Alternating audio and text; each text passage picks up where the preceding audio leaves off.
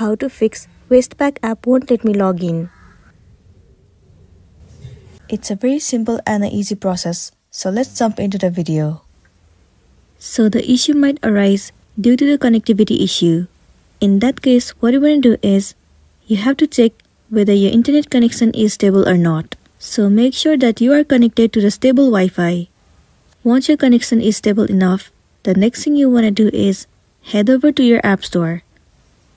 Here in the search bar, search for Westpac. Move into this app. Right here instead of open, if it shows the option of update, then your application is not up to date, and it might be one of the reasons that you are facing this issue.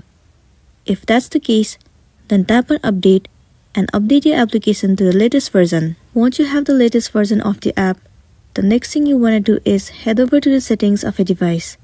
Move into General. Head over to iPhone Storage. In this page, search for the application Westpac. Once you find it, head over to it. You will be landing on this page. Right here, tap on Offload App. Once again, click on Offload App. Offloading app means clearing the cache and the storage of the application. It will remove all of the unwanted bugs and make your application run smoothly. It might also fix the issue that you have been facing, and then you'll be good to go. But if you are still facing the issue, then what you want to do is simply uninstall the application and reinstall it again.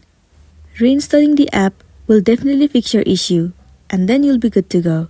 So that's all for today, and this is simply how you can fix Westpac mobile app won't let me log in.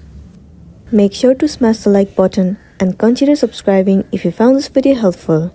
And if you have any queries, you can drop it down in the comment section below. We'll see you in the next one.